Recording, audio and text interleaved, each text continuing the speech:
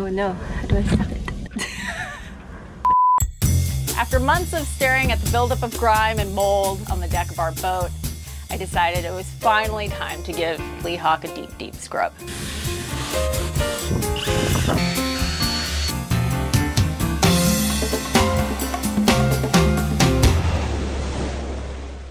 For those of you who don't know, a little over a year ago, we bought this boat super cheap and have slowly been bringing her back to life.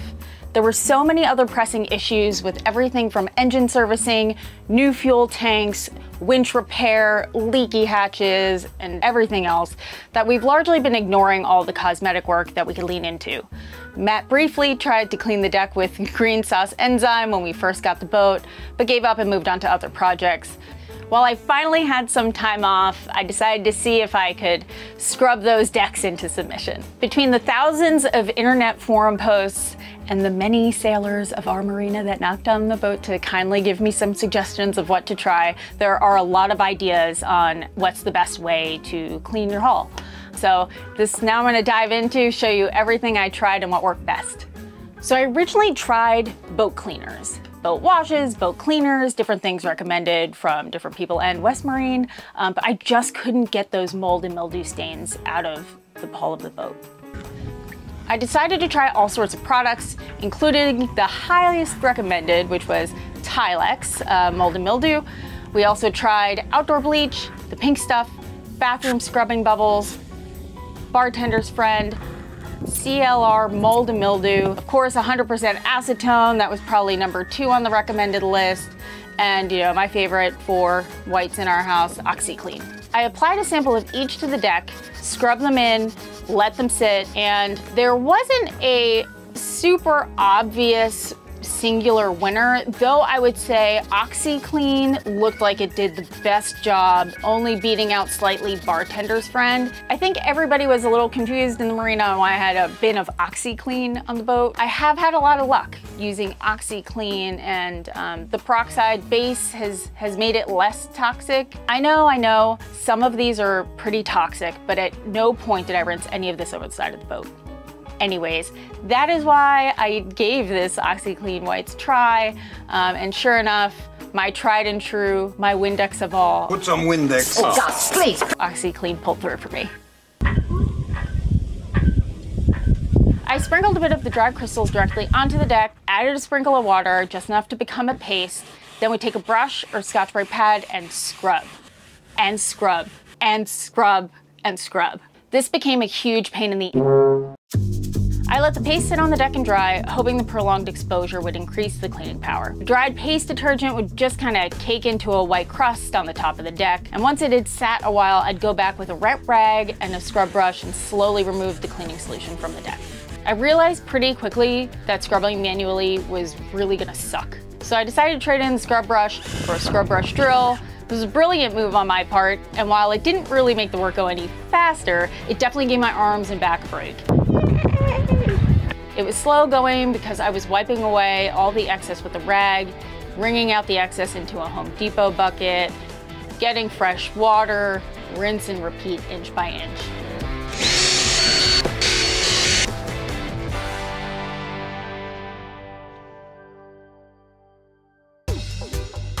I did all this work on days that I knew Matt wasn't going to be dropping into the boat.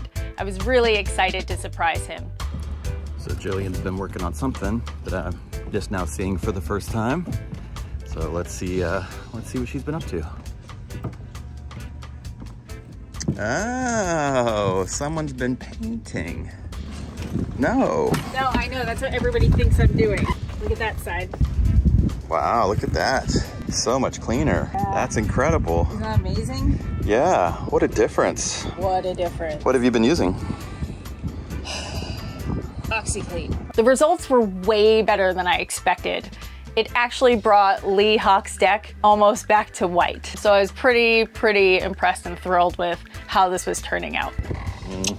I have a good lady over here. Once I'd cleaned the deck, we wanted to keep on polishing up our old lady, so we decided to oil all the teak toe rails. You need to prep the teak first, so Matt got busy working on that. All right, we're gonna back on the boat and we're gonna do a little cleaning today and prep for some Penofin Marine Oil. So we're gonna use some Penofin First Step Prep. I've used this before on another piece on basically the block that holds one of the winches. And I was pretty impressed with how it worked. We're gonna clean some wood today and prep it, let it dry, and then apply some oil later on. And we'll see how it goes.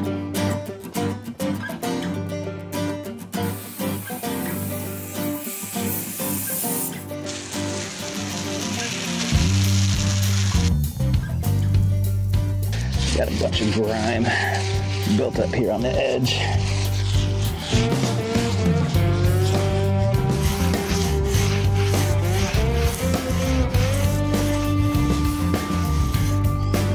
I believe that is here.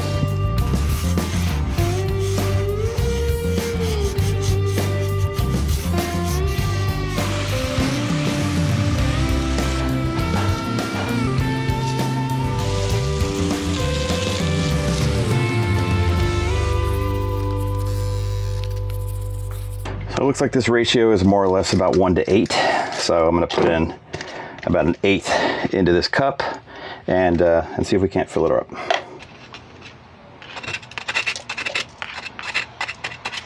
Let me get in there.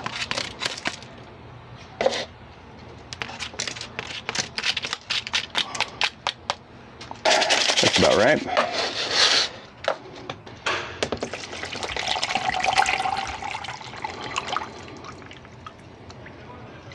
All right, let's stir it up and see if we can get this to dissolve nicely, and then we will go ahead and just brush it on. We're gonna let it sit for about 20 minutes and then we're gonna rinse it off. And then after that, we let all the wood that we applied this Penofin prep to dry for about 24 hours. And then we'll come back and we'll do some oil. Like a light water solution, goes on really just like water. Don't know if it really works. I hope it does. I hope it helps prep this teak. It's supposed to reduce the mill glaze and the gray that you get on aging teak, and then open up the pores so that when you apply the oil actually seeps in more readily and it gets a better bond with the wood. Just getting stuff all over wherever I can.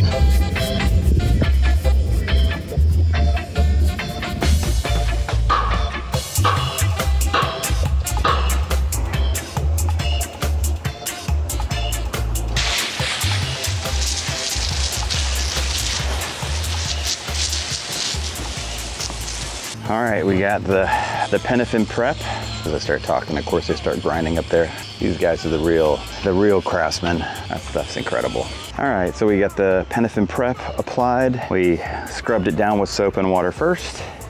Then we applied the Penofin prep. We waited 20-25 minutes, and then we rinsed it off. And now we just have to let all this dry till tomorrow. And tomorrow we'll come back and we'll start the application of some marine oil and see how it goes.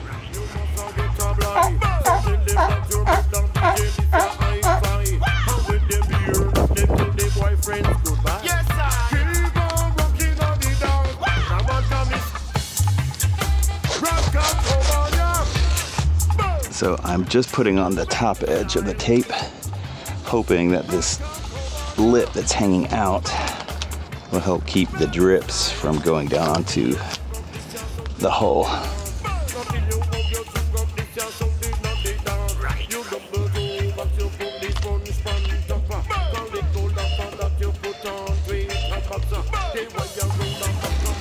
All right, we've got the tape on, and at least on the front, like 4/5 of the boat, I'll have to get on the dinghy and tape up the transom to do that. But yeah, I think we're ready to start applying some of the marine oil and get it on while we have a little bit of cloud cover.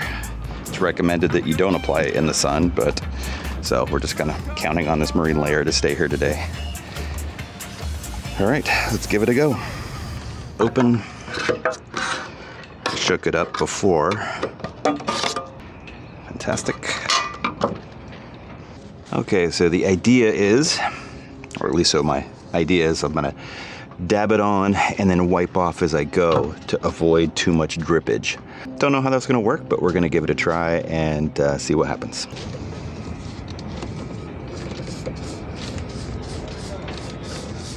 It's nice, it's just soaking it up. I'm gonna assume it's because we put the Penofin prep on, the teak, or the hardwood prep, I believe is what it's called. So the pores are open and just ready to accept this oil. Wow, look at that.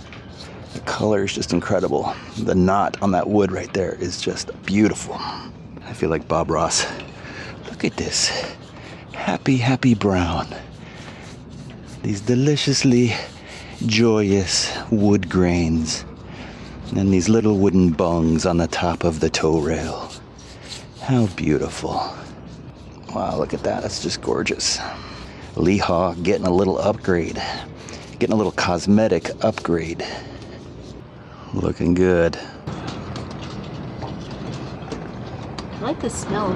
Yeah, it's a nice smell. Yeah.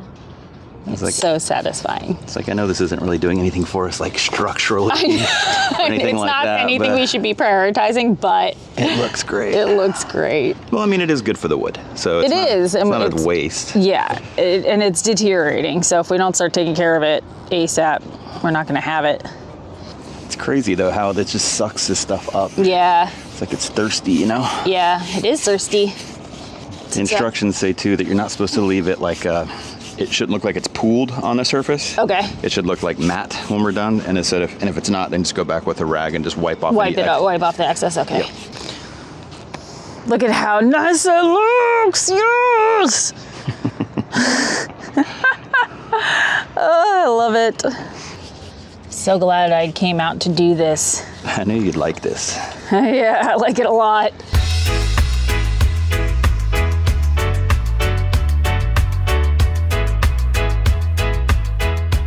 We do this 3 times or 4 times? You only need to do it 3, it says.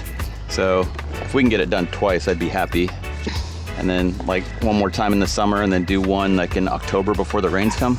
Yeah.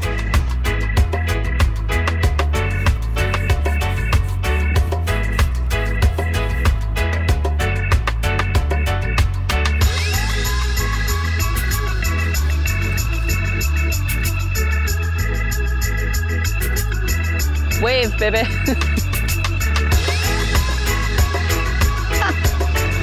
at how party. Looks good. So party. Ugh, gorgeous. Woohoo. Look at me. Hi.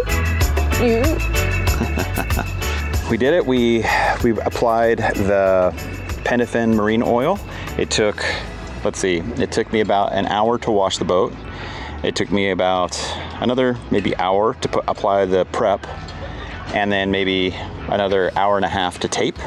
And then you got here a couple hours ago, so it took us like maybe 2 hours, 2.5 hours to apply the marine oil. It looks awesome. What do you think? I love it. It looks so good.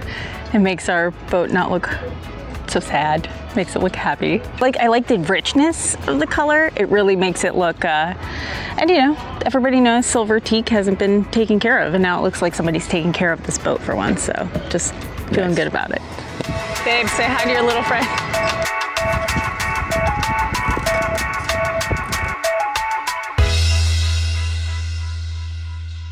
Thanks for watching this week's episode, and if you have made it to this point in the video, you know what is coming next. We have a fantastic website for you to check out with wonderful things, including our merch with our logo on it. You know, anything that you get of our merch, we put that money right back into the boat. And if you enjoy your merch and you love it as much as we do, take a picture of yourself, send it our way, and we'll add you to our merch Hall of Fame. It's so cool to see our merch or stickers out in the wild. Fair winds, and we'll see you in a few weeks.